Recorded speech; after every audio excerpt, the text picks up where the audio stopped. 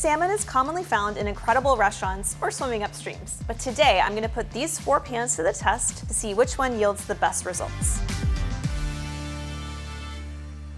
Ah, fish. There are so many in the sea. From tuna to trout, flounder to halibut, sardines to snapper. But for this experiment, we'll be using one of my favorites, salmon, a rich, beautiful, buttery fish enjoyed around the world. My favorite salmon is a pan-seared salmon. The exterior should have a crispy, golden brown, almost crunchy skin. The layer of fat under the skin should be rendered so that the salmon is not greasy. The interior should be cooked to a medium rare temperature, and it should be well seasoned with a healthy dose of kosher salt. Here at Made In, we have frying pans in 4 different materials, and today I'll be putting them to the test. We've got stainless clad, non-stick, enameled cast iron, and carbon steel. I know each of these materials will yield a great fillet of salmon, but for this experiment, we're going to establish a few rules. Each skin-on fillet will be patted dry and sit at room temperature for 15 minutes before cooking. Each pan will be preheated over the same burner over medium heat until hot. Then I'll season each fillet with kosher salt, heat grapeseed oil in the pan, and sear the salmon skin side down for 6 minutes. Then I'll flip it and time how long it takes to reach an internal temperature of 120 degrees Fahrenheit, about 1 to 2 minutes more. The only variable that may change is time.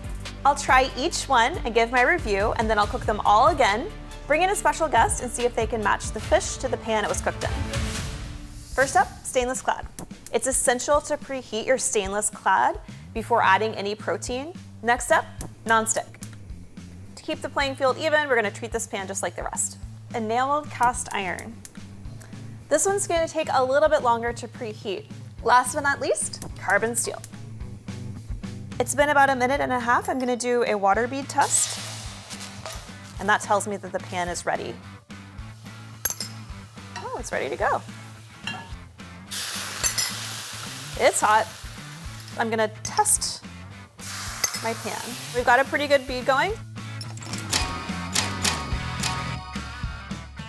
I'm gonna add my oil and quickly season my fish. Both sides. Skin side down. We're gonna let this cook for 6 minutes.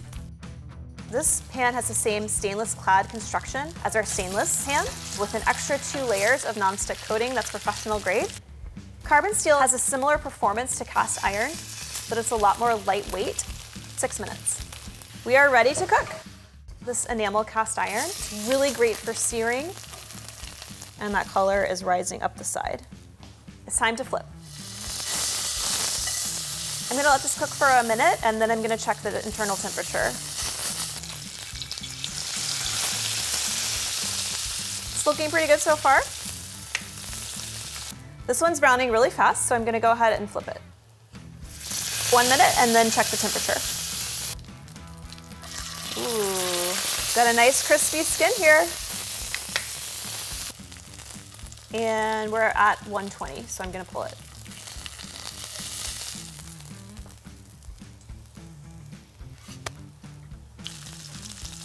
I'm at about 112, so we're almost there. This seems ready to pull.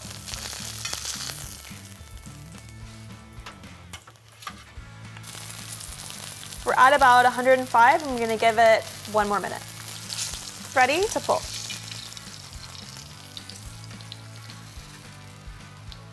And we are good to go.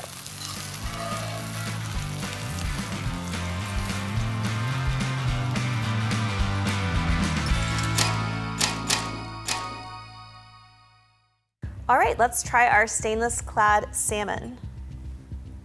So the skin is crispy. I wish it was a little bit more brown in the front here. The bottom has a little bit of browning here, which looks nice. I'm preserving that crispy skin top by serving that skin side up. The flesh looks really evenly cooked. It has that perfect kind of orangey red color that I'm looking for. The flesh is kind of unctuous. It's very tender, very moist, not dry at all, but I'm interested to see how these other pans compare. Check this out. I am hearing a crispy skin. It is a nice golden brown. Not as much fat has been rendered from the layer between the skin and the flesh.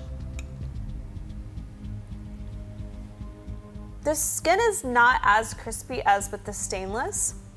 Let's see how the other pans do.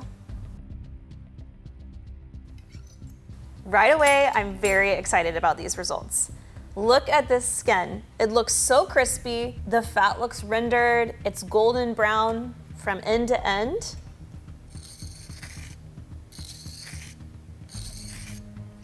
Golden brown, buttery, flaky crust. Buttery, crispy crust. Flaky! I thought I said flaky.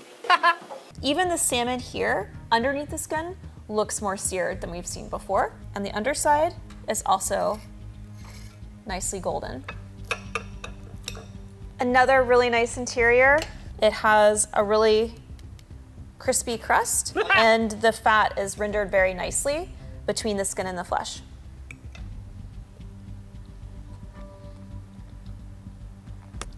Okay, that is so crisp.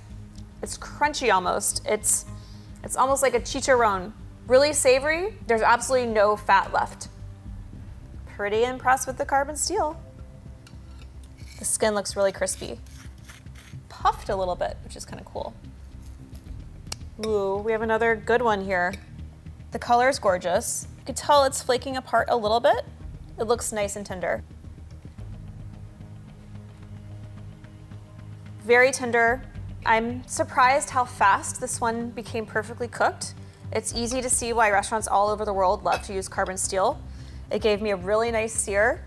The interior is perfectly cooked, nice and tender. This is a great piece of salmon. All right, you know the drill. It's time to cook for our special guest.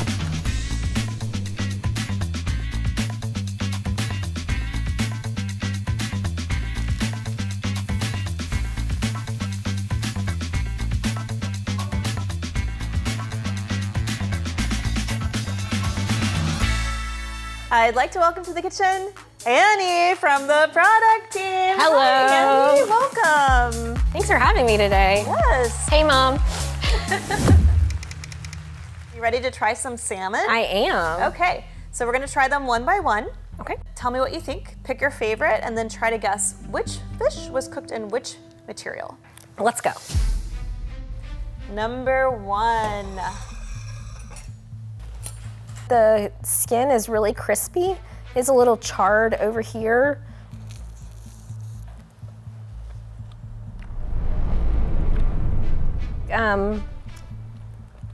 It kind of falls apart in your mouth. It's kind of got like a little bit of a buttery texture, which I love about salmon.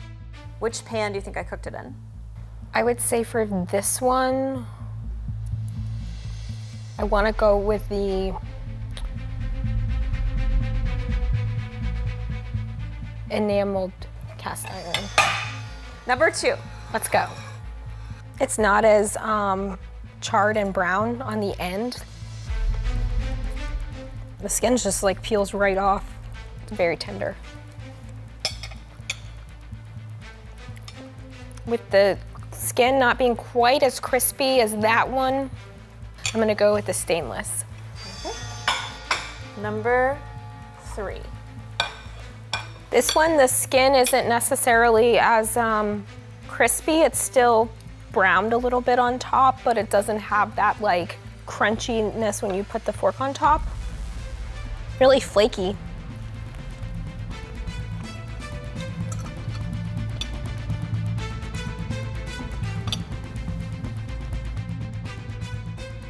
That one I got a little bit of the skin. But since the skin isn't as browned on this one, I'm gonna go with the non-stick. This one's kind of similar to the one that I think is the enameled cast iron, just because of the really crispy texture of the top of the skin on the top, but really tender. I did get a little bit of the skin this time as well, and I like that kind of crunch that it gives it. And for this one, I'm gonna go with the carbon steel. Which one did you like the best? I think I'm gonna stick with my allegiance to carbon steel and pick that one just because I really like the crispy skin on the top. It was a little charred, but not overly. Feel good about your decision here? Final answer? I'm pretty sure. I could be wrong, but I'm gonna stick with my gut. Based on your confidence level, we're gonna start with this one. Correct. Nailed it. You said enameled cast iron. This one was carbon. Oh, but the crusts were similar on it. Yes, very similar. So I think that one, this one was. Ah, I got them mixed up. That leaves our stainless. 2 out of 4. Not bad. You're right, these perform very similarly. I think this would be great for like thinner, more delicate fishes too. Mm-hmm. Thank you, Annie, for visiting the kitchen. Yeah, so awesome being here. Yes, come back soon. Yeah. Really interesting that Annie picked what she thought was the carbon steel for her favorite, but it was actually the enamel cast iron. Nonstick did a great job. It definitely hung in there with the rest of the team. It had great results. It maybe didn't get the skin quite as crispy, but this is a great choice for a quick weeknight meal. The Stainless Clad, total workhorse, never fail, did a great job too. And carbon steel, I think carbon steel and enamel cast iron were neck and neck. These two pans have really similar properties and they got really similar results. But in the end, when I'm picking the perfect pan for the best pan-seared fish, I'm gonna go enamel cast iron.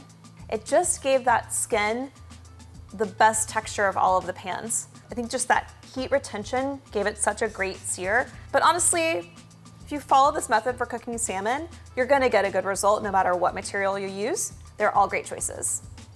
If you like this video, please subscribe to our channel. Let me know in the comments what you want me to test next time. I'd love to hear from you. This is Rhoda Boone for Made In, and I'll see you next time.